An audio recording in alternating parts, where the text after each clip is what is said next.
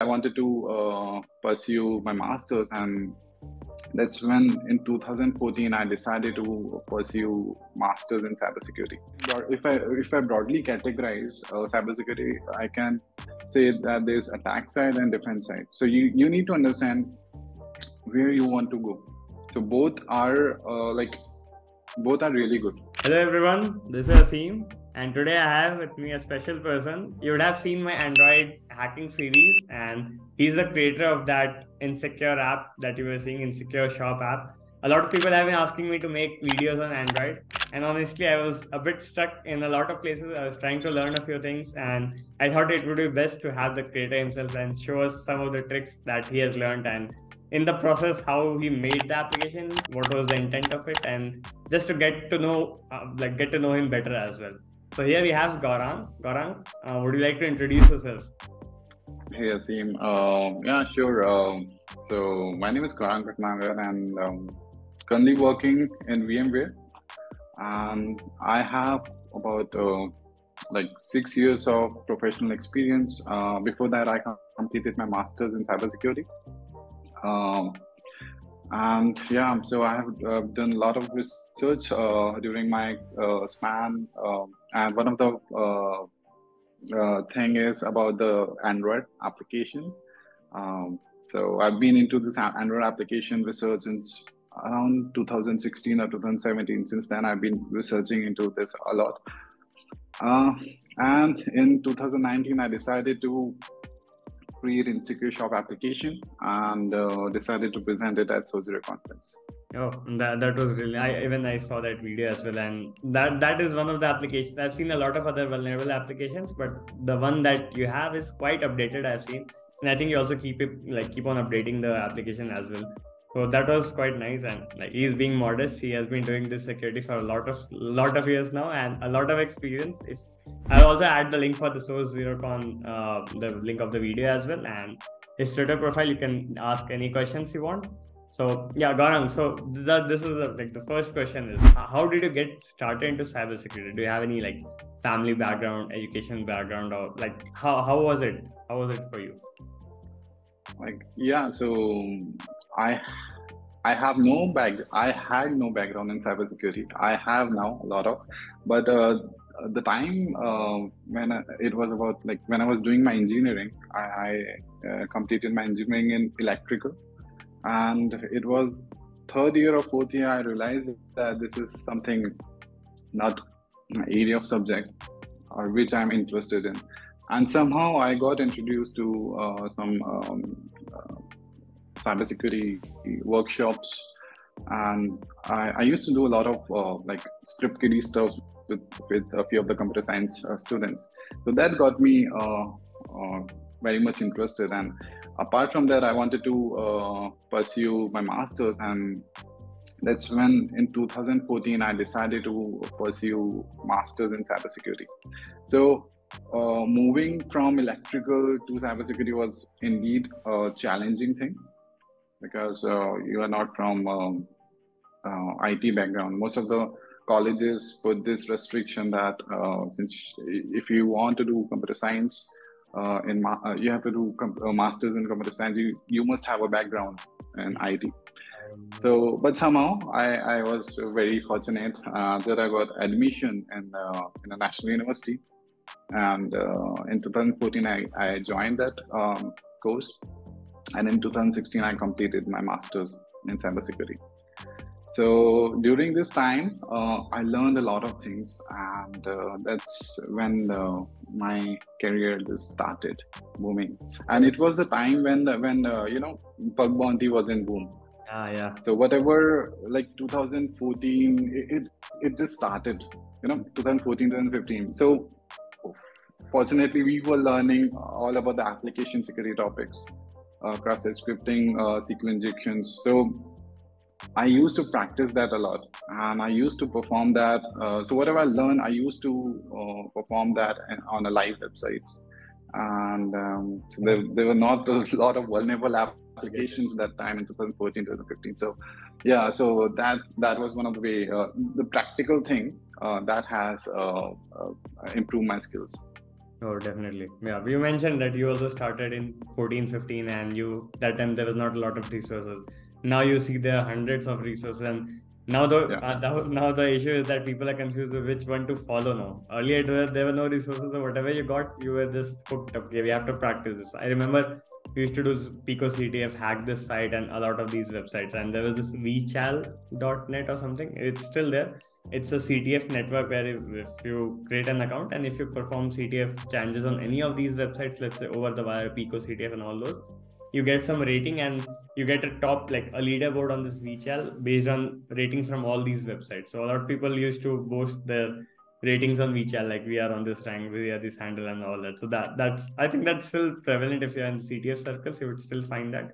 But yeah, so I see that you have started from like very basics and application security, and then you made your niche into Android security and stuff. I assume you had also done some web application security, maybe. So if anyone yeah, who's and you are not from a computer science background, you have studied electrical and then moved to MTech and did the cybersecurity thing. Even like a friend of mine, he recently moved to US and he didn't have a computer science background. He was from IIT, I think Kharagpur, yeah. But he was also finding it very difficult. Even though he had a very good grade score, he was finding it difficult to get into a top, like let's say top 30, 40 colleges in the US for like MS in computer science. That's a bit difficult, I feel. But yeah, yeah. if we had to give some suggestions of people who are into cybersecurity, or let's say who are very new into, like maybe a college student, a third year, second year, or even a first year college student, what would you suggest them? How should they plan their career? How should they start their career into cybersecurity? So what I tell a lot of students who are like in the initial stages of cybersecurity, uh, cybersecurity is quite big. So it's not only about bug bounties. I know bug bounties is very lucrative thing. So so you need to understand your area of interest. Like there is attack side. If I broadly categorize cybersecurity, I can say that there's attack side and defense side. So you need to understand where you want to go. So both are really good. So both have equal scope, and it is completely up to you. So attack side may involve like pen testing or red teaming exercises, whereas defense side may include things like malware analysis or SOC thing, SIEM. So all these things. So you need to understand about your area of interest, and accordingly, you just have to work on it. So if I remember in 2014 when I joined, my area of interest was more into uh, hacking web applications and mobile applications. Although that time there was not a lot of resources, so I was looking into like how I can master these skills: SQL injection, process scripting, CSR. So we used to learn a lot of theoretical things in colleges, but we were not able to practice these stuff. Fortunately, that time I found a really good resource in 2014. It was Coliseum Labs. I'm not sure if you have heard. It was by InsecureShop. No, Elon So security. yeah, so these were the practical labs, web application practical labs that were very cheap, and it actually provided me with a lot of practical skills. Although it is like deprecated, so a lot of changes have been made. Uh, Elon Security then created a course, EJPT. Oh yeah, yeah. It started in late 2014 or 2015, and I just enrolled into that. So I was so impressed by Coliseum Labs that I just wanted to like, let's start with this beginner certification. So I did EJPT in 2015 when it arrived, Oh, and it gave me a solid practical skills. It cleared a lot of basic stuff, which I was not able to get into the colleges from what I learned in the college. So I would say if you want to excel in a field, first thing is you need to decide your area of interest. Secondly, you have to work on your practical skills. So there are a lot of resources now. So I think these two things are what it is required. Yep. So just a disclaimer: neither I nor Gaurang is a sponsor of EJPT or any of these certifications. But yeah, just he's telling from that experience. Yeah, I remember even like I've suggested a lot of people who are into or want to get into web application security. I usually suggest them the Portswigger labs and stuff because those are quite good. Yeah. And even try Right. hack the box and stuff. Yeah, that's pretty much. Yeah, I also assume that you need to get some theoretical knowledge, find your area of niche. I was talking to Vandana ma'am in Nalcon. I had an interview recently uploaded on my channel. Even she had this very basic thing that because there's a lot of field in cybersecurity, and a lot of people they question me that, hey Asim, I want to get into cybersecurity. Where should I start? So I tell them these are very broad sections of cybersecurity. First you go and then come back in a month and tell me as to what do you feel, which one you are interested in. And then I can guide you, okay, this is a particular field that you might, or these are the resources that are required for this particular field. Yeah, that's quite aptly put. Yeah, Gaurang.